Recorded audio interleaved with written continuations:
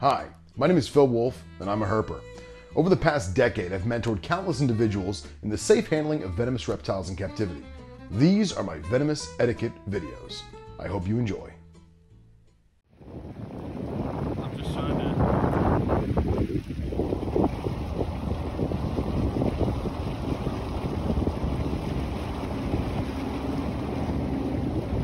Which way was he in on those colors?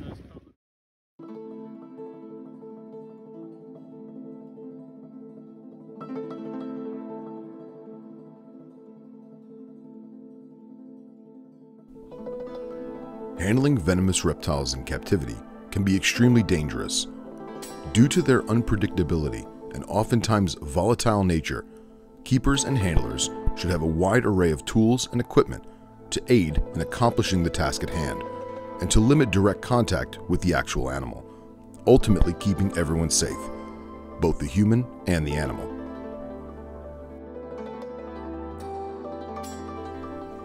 In this episode, we will cover an assortment of tools commonly used when handling venomous reptiles properly. Some of these would include snake hooks, snake tongs, and hemostats for feeding. We hope you enjoy.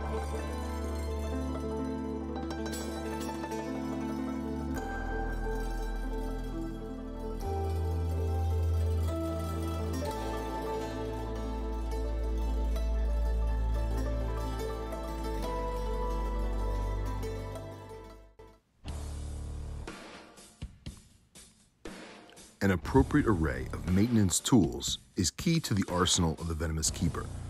Having a wide assortment of maintenance tools makes regular maintenance easier when we can't simply use our hands.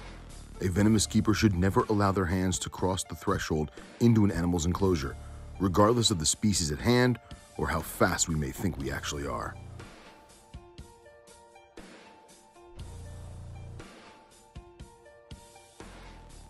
Arguably the most popular, the hemostat, come in varying lengths and styles depending on the species they are being used with, as well as the preference of the keeper. Always go longer than you think. The farther away you are, the safer you will be. Some hemostats are straight and some are curved. It's a good idea to have a little bit of both to cater to the tasks at hand. Some hemostats have locking jaws at the handle end. This is great for grabbing water bowls and debris, but can be cumbersome when feeding.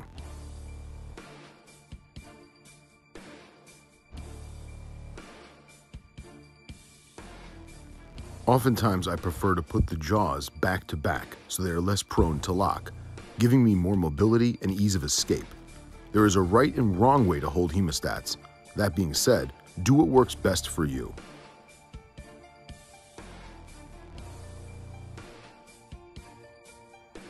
The standard technique for holding hemostats, regardless of the dominant hand, is to place the middle finger through the bottom loop.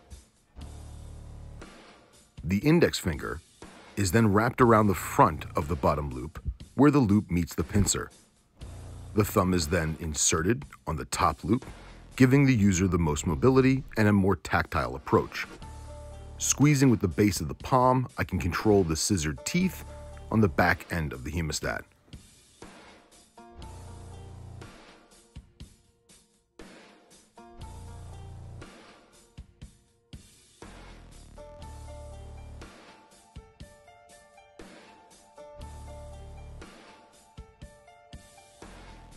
When using hemostats, especially with sliding glass enclosures, it is ideal to keep the lowest profile possible.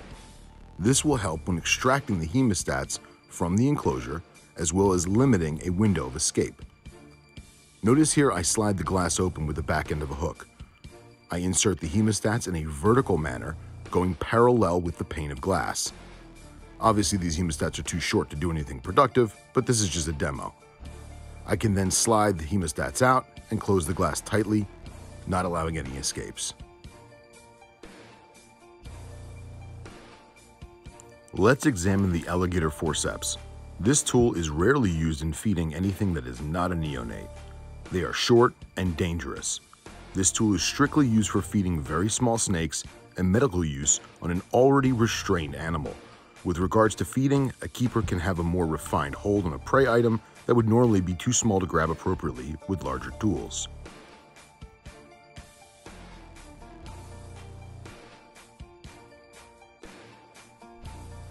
And although I'm not very good at it, you can see I easily picked up this gaboon viper fang that's approximately 1.5 inches long.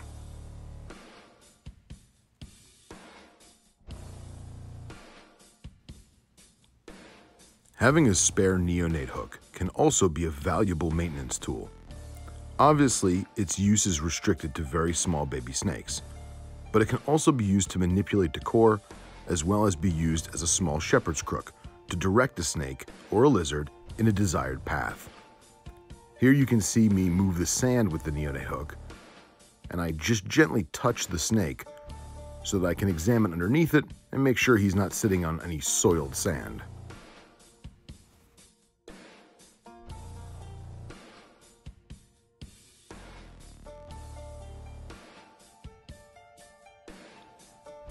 An archaic tool seldomly seen by the modern keeper is a plunger hook. The plunger hook resembles the spring-loaded syringes of yesteryear. Inside the shaft of the hook is a wire attached to a spring-loaded plunger. At the tip of the tool is a small hook, just big enough for a rat's tail. The idea behind this is that the tail of the rat is placed in the hook and the smallest amount of cage can be opened. This tool is cumbersome and annoying. Nevertheless, it's a cool piece of herper history. I figured I'd share.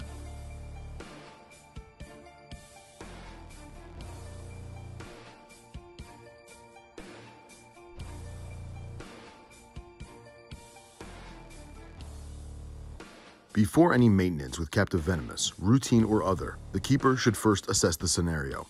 What am I doing? How am I doing it? And do I have the right tools to perform the task safely? The next step is locating the animal. Oftentimes, snakes are hiding or blending with camouflage in plain sight. In this case, we are using a sterilite gasket tub with 4 latches. Because the saw-scale viper is at the bottom of the tub, I can use my hands to undo the latches.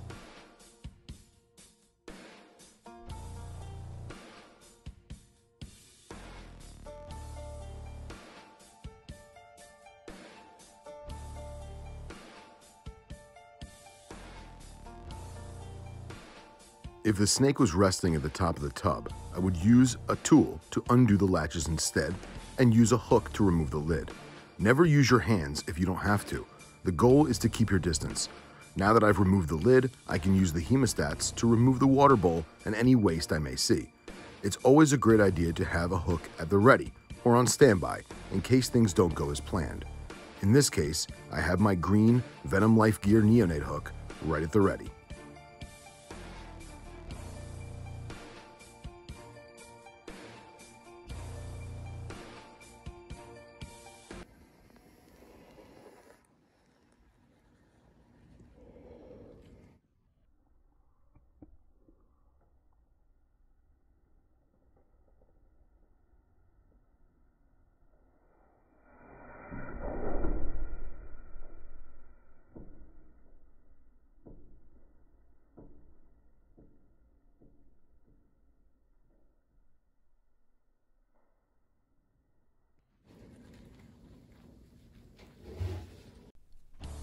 The one tool essential to a venomous keeper is the snake hook.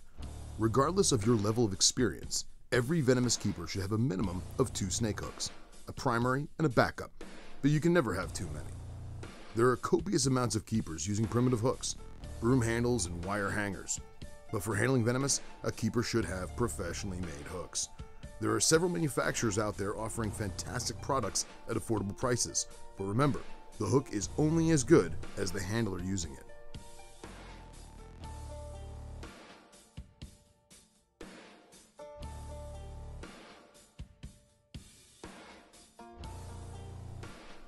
The snake hook needs to be an extension of yourself, the link between you and your animal. It takes time to master the manipulation of the snake hook, and in future episodes, we will cover the proper techniques to do so. But for now, let's examine the most common and popular types of snake hooks available.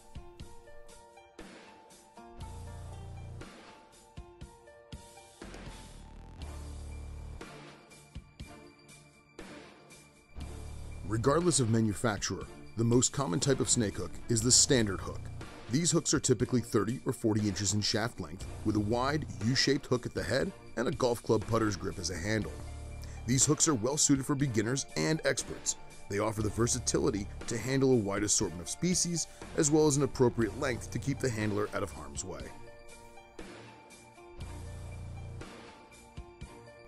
A question often asked is, what length of hook should I buy? Choosing a length comes down to the individual keeper. Some handlers who are shorter may want a shorter hook so they can easily reach stuff on the ground.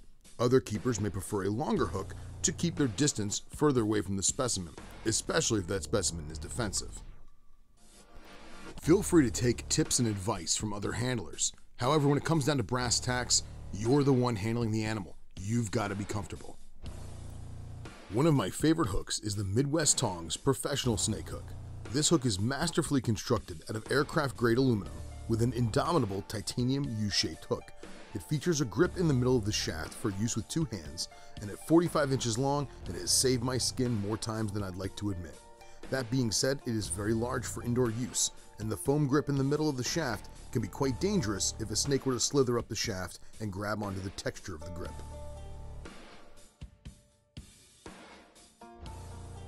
A must-have for any field herper is the L-shaped field hook. This hook can be rather cumbersome for use in captive husbandry, but its versatility in the field is like no other. The shaft and handle are typically constructed of aircraft-grade aluminum or stainless steel, and the L-shaped hook is made of hardened stainless steel and chemically bonded in place. Small notches are cut at the tip of the hook for better gripping of rotten stumps, fallen logs, and debris. The sole purpose of this hook is to move obstacles in the field and still be able to handle a snake if need be. Shifting gears, here we have the opposite end of the spectrum, the neo hook or neonate hook. These hooks are small, thin, light, and short. Typically made of aircraft-grade aluminum, these hooks are incredibly light with a thin, narrow head for balancing tiny neonate snakes. The red one is produced by Midwest Tongs. I've had this one over a decade. And the green one is from Venom Life Gear. Venom Life Gear offers their neonate hooks in a wide assortment of colors. We'll also notice that we have an old school stainless steel baby hook. This dark coloration on the head is where there was once rubber coating it to protect the snake from the harshness of the raw metal. Very crude, but works well in a jiffy. If size is a factor when traveling, there are several hooks catered to the globe-trotting herper. Here we have the Venom Life Gear Travel Series hook. This hook is made to all of Venom Life Gear's top tolerances and craftsmanship, only thinner, lighter, and shorter. Designed to fit in any suitcase, this hook was tailor-made for students of the University of Central Florida to do field work in South America.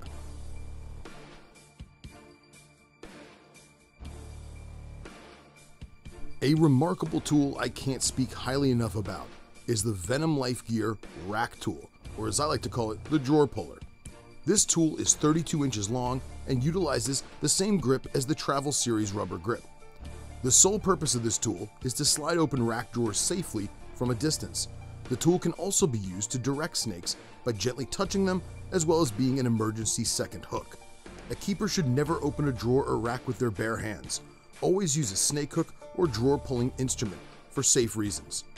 Notice how this rattlesnake is very quick to come right out of the drawer. I just give him a gentle poke and he slides back in. He's safe and so am I.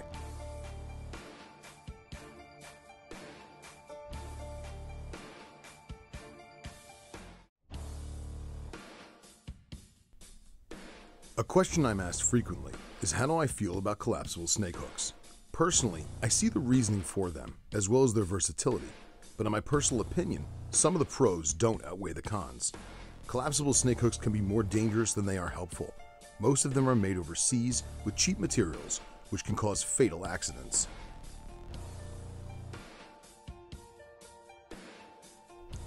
Most collapsible snake hooks will rotate within the shaft, as well as have too much flex, causing the hook to bend and eventually snap. It's very common for a handler to know the limitations of the collapsible hook, but underestimate the weight of the snake they're trying to use it with. It's a very scary feeling when one of your hooks snaps in front of you with a snake actually on it. Here we can see a collapsible hook having flex. Too much flex and the hook's gonna snap. This hook is now completely useless and should never be used more than this demo. Always remember to test your products before use. It could mean life or death in this type of scenario.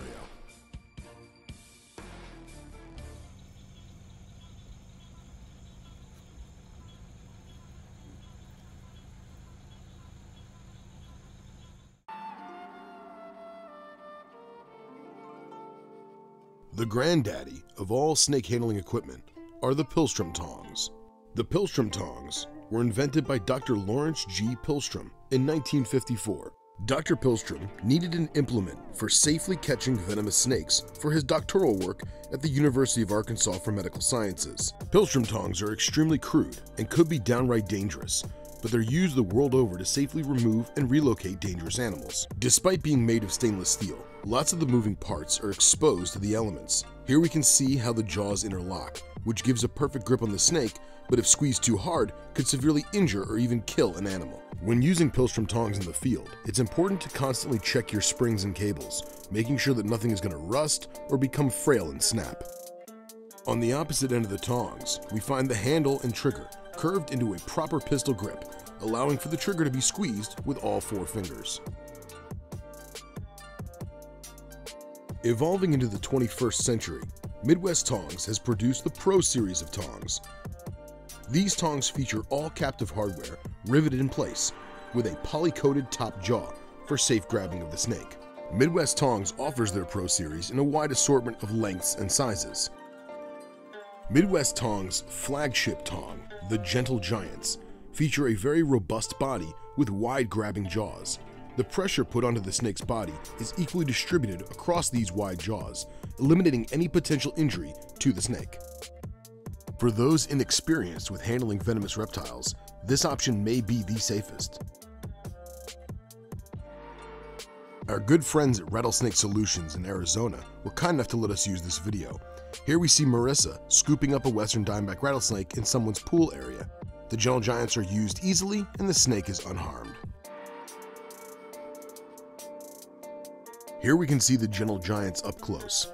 The pistol grip has a back strap for the back of the thumb and finger grooves for your fingers. And although it is very heavy and intended to be used with 2 hands, it's still managed with 1 hand.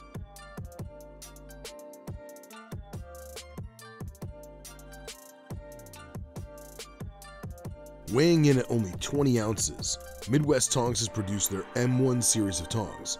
These tongs are for use with lean snakes in tight spaces, such as high-speed elapids. These are my personal preferred tongs and have traveled with me well. Here we can see how much lighter they are and how easy it is to use with 1 hand. Being thinner allows for more tight nooks and crannies, especially when field herping. Just because you have the ability to grab an animal doesn't mean you have to. Here you can see me cradling a western diamondback rattlesnake without squeezing it at all. A classic example of just because you can doesn't always mean you should. There are many more tools and equipment we have not yet covered, some more advanced, some more obscure. That being said, stay tuned for future episodes with more safe handling venomous etiquette and equipment.